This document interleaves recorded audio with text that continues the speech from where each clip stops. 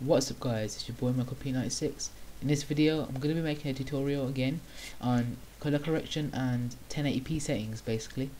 So what you want to do is open your clip in VirtualDub. I've opened my Battlefield 3 gameplay and I've added the filters for 1080p.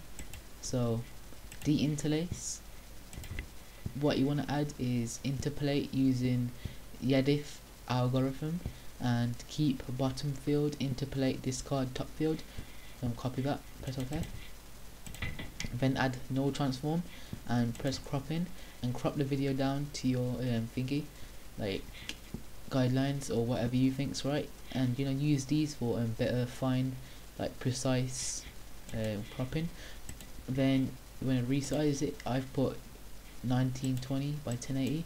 Make sure you disable check these two boxes, absolute pixels and disabled, and choose Lank ZOS free. Then I always sharpen it. Just do this, press preview and put 50%, and then you can sharpen it, check it however you like. I mean, I like mine on 40. 40 looks really nice. I mean, like over time. Okay, 40 looks really nice. Look at that. How beautiful does that look? If I put it on 60, it looks a bit 64. Sorry, it looks a bit too thingy. Put it on 0, it looks a bit too like dull. So I'll put it on 40. I mean, you can put it higher, it's up to you, but yeah, 40. Then I always add this as well now. Saturation, 125, but I couldn't get it on the dot 125, so I just put 125.5. Press OK, press OK, and there you go. As you can see, 100% is quite blurry, 25% is quite small, 50% is perfect. So yeah, 75 is a bit too big as well, but you can always do that. There you go. Leave it on that. Then obviously video compression.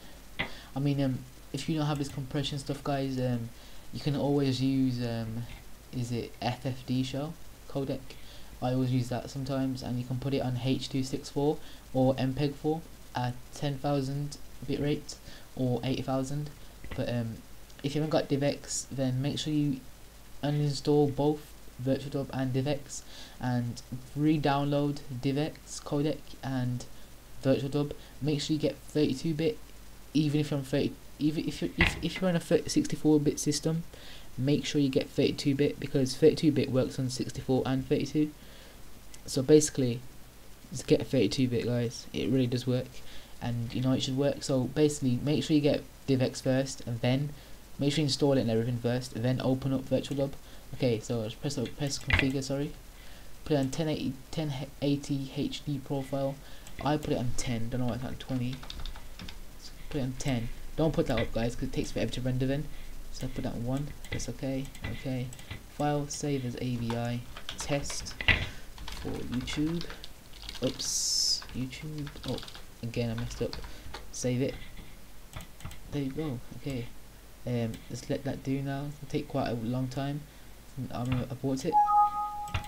Then once that's done, you open it up in here, and you change your project settings to 1080 50i or 1080, yeah, HD 1080 50i, and or you can put it on 29, yeah, 60i, and then basically copy these settings, guys, and press OK, and then you're sorted, guys. Drag the clip in, add just render it, guys, or add commentaries, up to you. I use Audacity to do my commentaries, but yeah, you can use Sony Vegas. Alright, guys, that's my 1080p settings. Alright, thanks for watching.